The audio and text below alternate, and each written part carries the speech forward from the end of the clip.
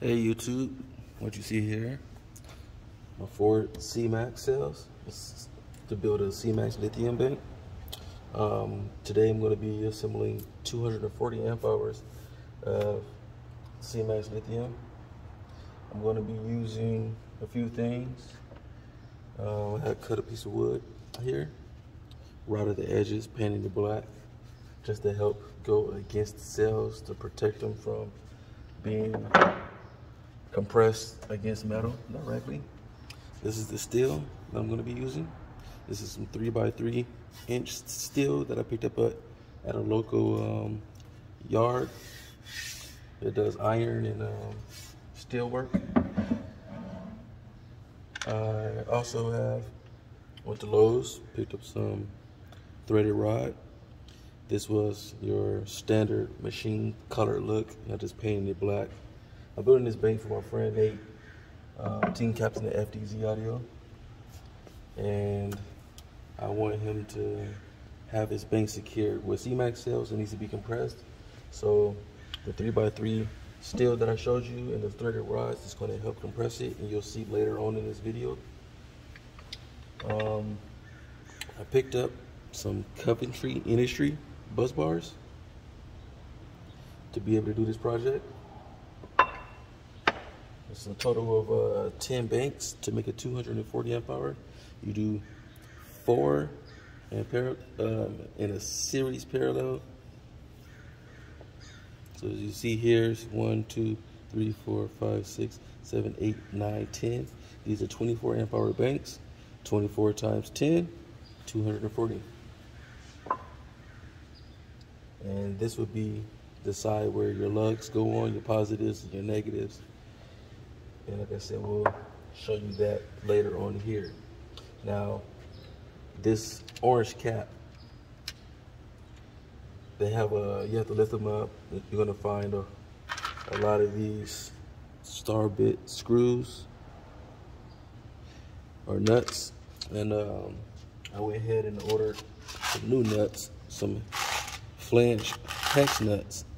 The threads on the cells are M5, they're metric. So I get tired of these little 12-star bits stripping. So I just went ahead and got some hex to make it a little easier for myself and others. I'm using a little 5/16 socket to pull all the bolts off. Just after you get all the screws off that's necessary, you just go ahead and lift up. Just make sure to take your time, be careful if you don't want to go damaging anything.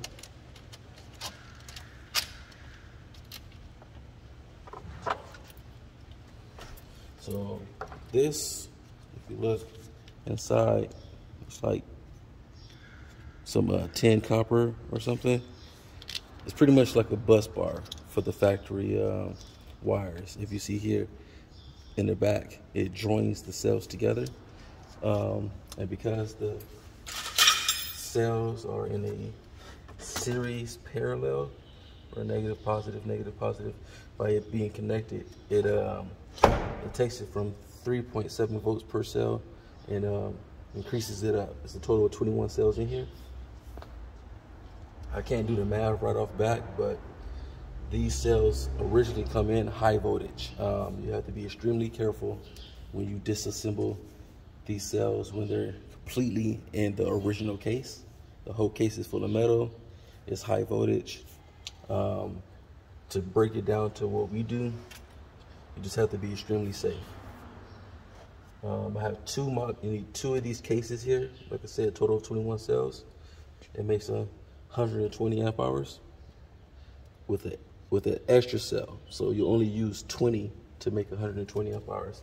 And because of that, to make a 240, I need 2 cases. I already disassembled one, and I'm gonna go ahead and disassemble this one just to show you guys what steps needed to be taken. So using this bit here, this is a T30.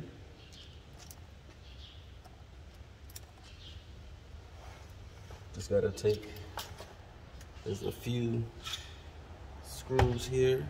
I'll show you. Yep, sorry about that. Cameras everywhere. But if you look, these take a T30. There's 4 on this side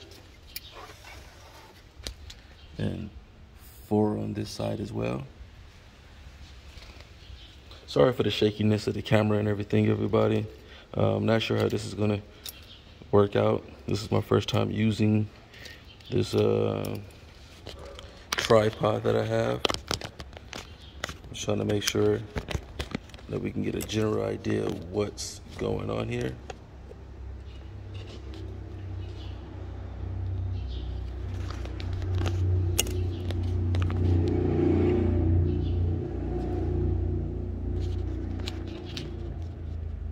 Might be kind of sideways, and I apologize for that if it is. But let me go ahead and use this T30. And before anything, I'd like to thank Coventry Industries for my merch. They gave me a shirt, as well as a flashlight and a nice pen for anyone who does a review on. I did a review, unboxing video of the Busbars. Because of that, they reached out to me and gave me the opportunity to get some merch. So thank you to Coventry Industries for that.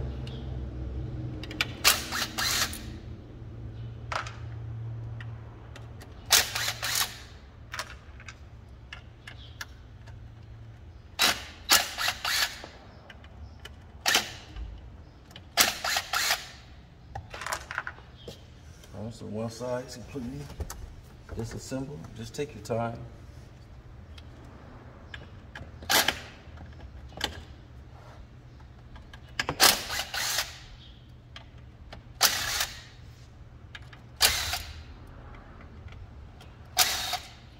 Alright.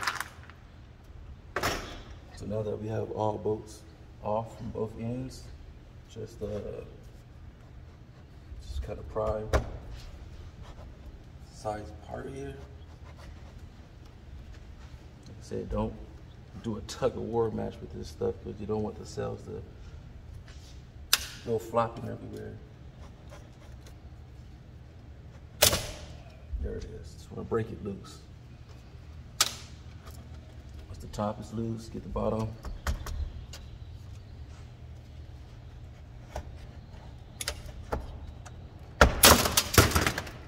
Yep, see? As you see, the cells are starting to warp out a little bit. Push it back, man. That's why I said you don't want to yank on it, because you don't want these cells going flopping everywhere. And once we get these cells, be careful, because everything here is metal. You don't want those touching the top of the terminals and shorting out the cells or causing a bigger problem. So with Cmax cells, they come with these spacers, and Coventry Industries, when they put their bus bars together, you have to reuse these spacers. So with building a 240 amp hour, you need to put 10 cells. It's going to be in parallel. So you're going to do all positives and all negatives together, 10 cells.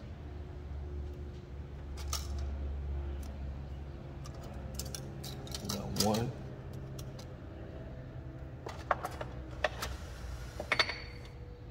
That's one cell. So you're taking the cells from the negative, positive scenario. Then you keep all the positives together on one side, all the negatives together on the other end.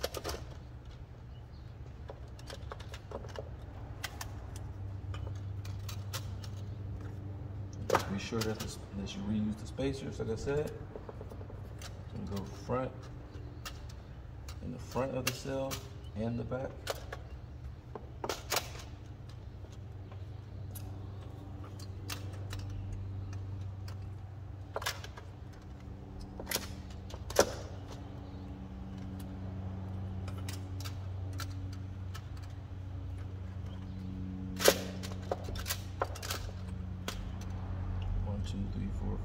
6, 7, 8, 7, 2, 3, 4, 5, 6, 7. This makes 8.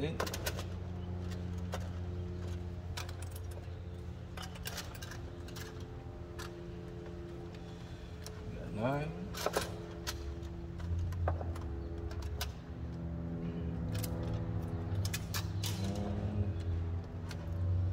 And 10. Put that aside. Make another one. 1, 2,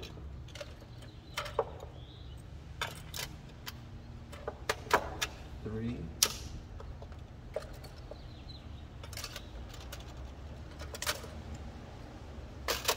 4,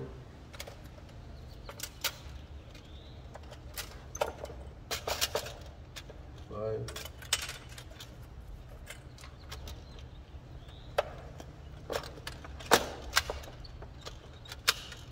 6,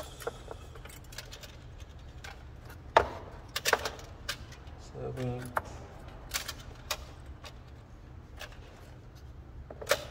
8,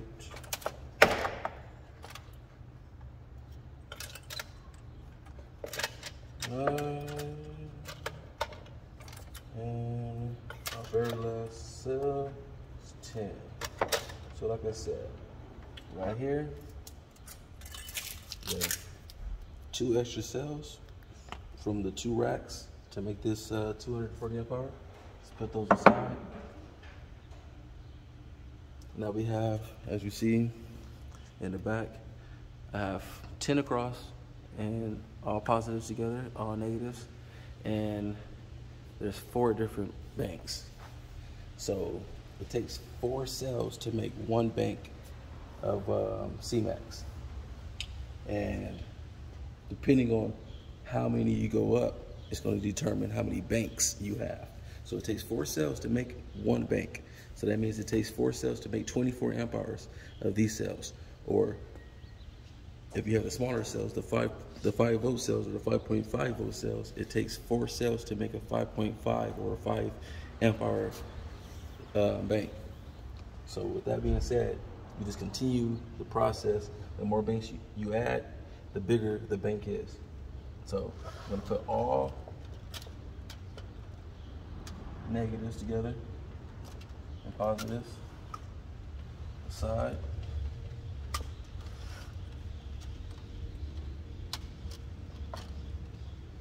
That's exactly what you're gonna do.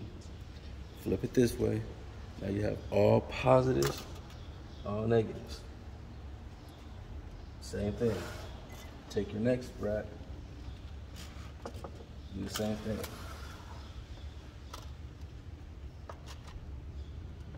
Right behind the negative, you're gonna do again, positive and negative. You take your third one. Same thing here. Right after the negative of this one, positive, negative again. Then you take my last one, my last bank. Right after negative, positive, negative. So it's positive, negative, positive, negative, positive, negative, positive, negative. So all of these are going to be in parallel, then each one is ran in series. So with that being said, I'm going to use the wood that I cut out. We'll go against here like this. Just so it's not going directly against the metal, because sometimes this is nothing but film, like a little green film over this piece here. This, you know, sometimes they conduct not a lot of voltage, but some slight voltage, so you don't want it to conduct. That's why some people use some type of spacing on the outside or some type of protectant. In this case, I'm using wood. Put one on both sides. Then as far as the steel goes, you can put it on the outside here, like this. Put the other one on the outside, and then put the threaded rod through. Or in this case, I'm building this for my friend, and he wants me to put it in.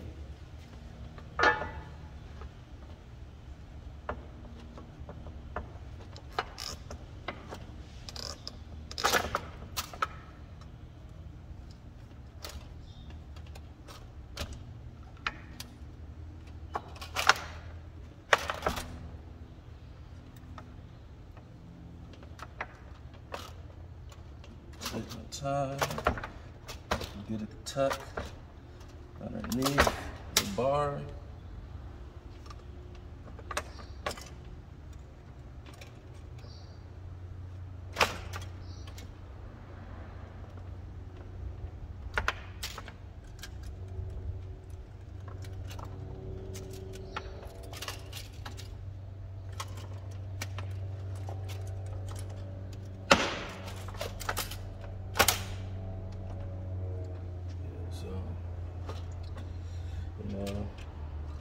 Not the fastest worker, especially with things like that, like this. I haven't done enough banks to be a quick installer. So I'll just take my time, and especially dealing with lithium. Don't want to rush this process. So for all of those who is tired of waiting for this footage, just go ahead and skip ahead.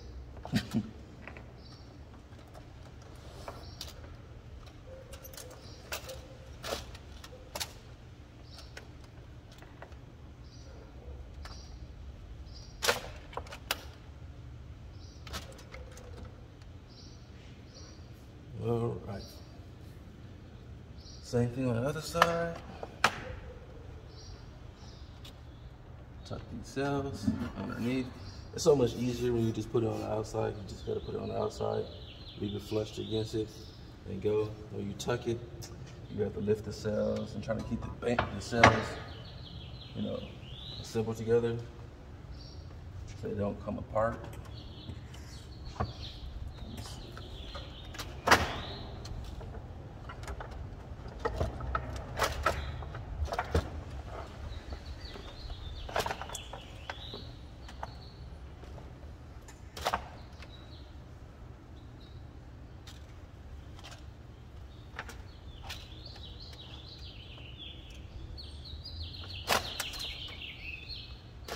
Right, trying to get the cells lined up as much as possible here.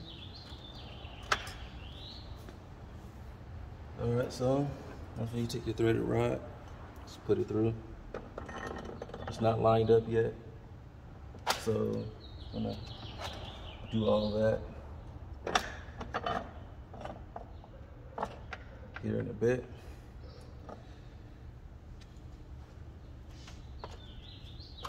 And as far as the threaded rod for this, I cut them down to about 17, I want to say 17 and a half inches long. And I cut the wood across for 4 cells at exactly 2 feet, 24 inches. Take your bolts and washers and just put them on there, hand tighten them until you get them, until you get everything kind of where you need it to be. I want to apologize for this video being so long. But like I said, I like to kind of take my time with things like this because I don't want anything crazy happening.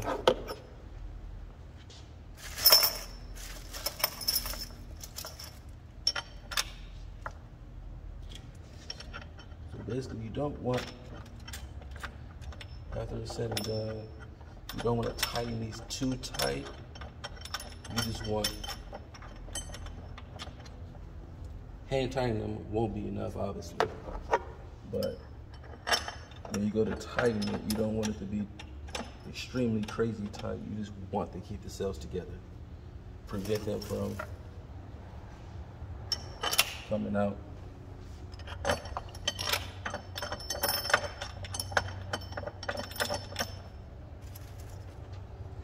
And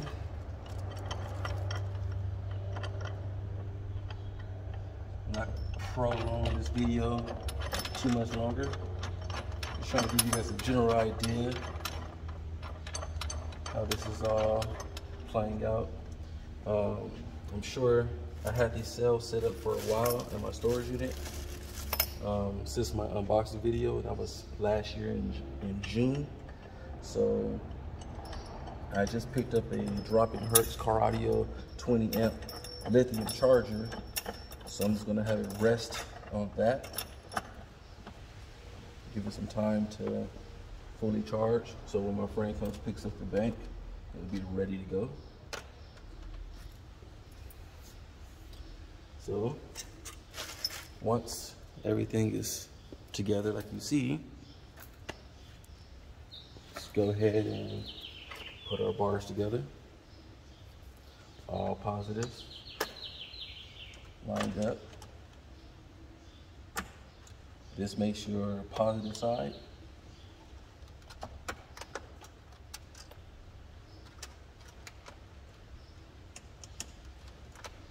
I can get everything together, lined up.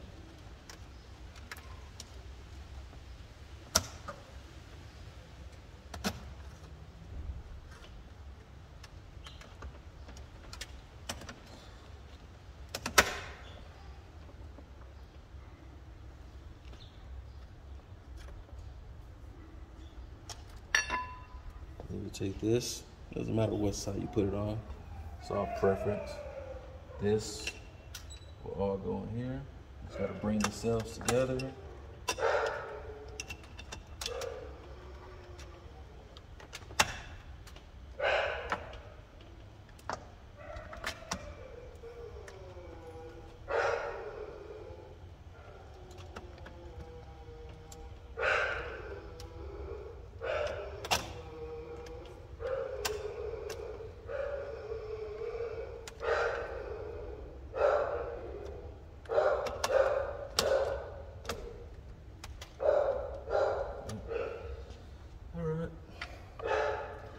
This is the negative side. I want to slid down just fine. And this side here.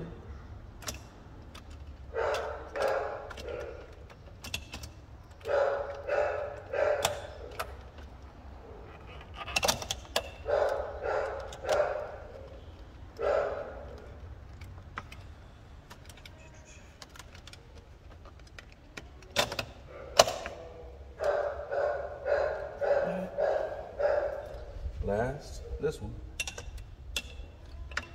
So just work the cells until you get the bars lined up just right.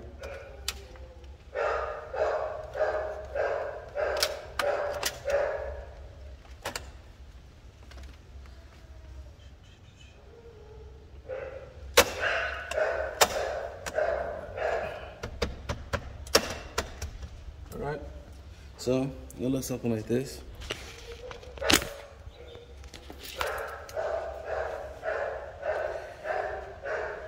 It's still on the side with the nuts and washer.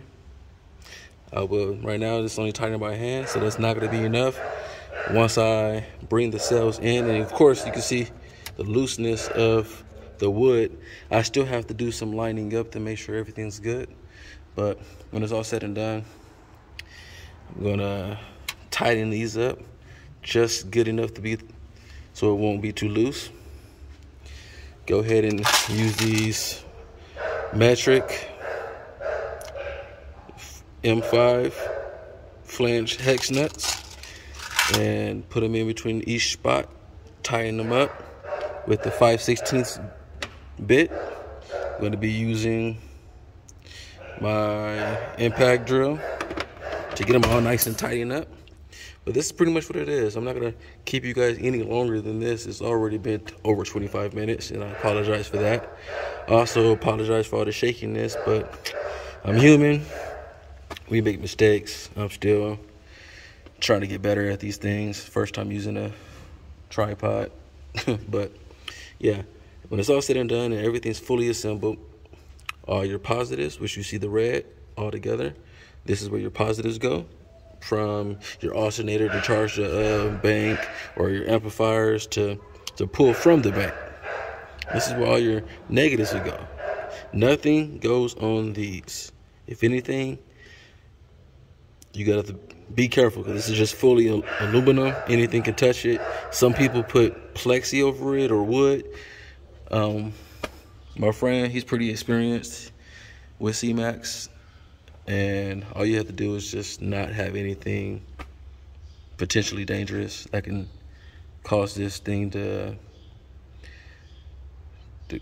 come with problems. As long as you take care of it, it will take care of you.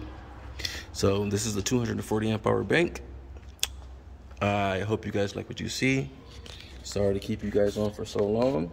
Thank you again, Coventry Industries. I pay for the Busbars in full. You can find some of their Busbars or assembled banks. I assembled this bank myself, and the only thing I purchased from Coventry Industries are their Busbars, but they do have Busbars. They have banks already assembled. They also sell compression kits, which are your threaded rods, your bolt, your nuts, your washers, and your steel. Everything needed to assemble your own bank, just like I did. All right, everyone, I hope you like what you see.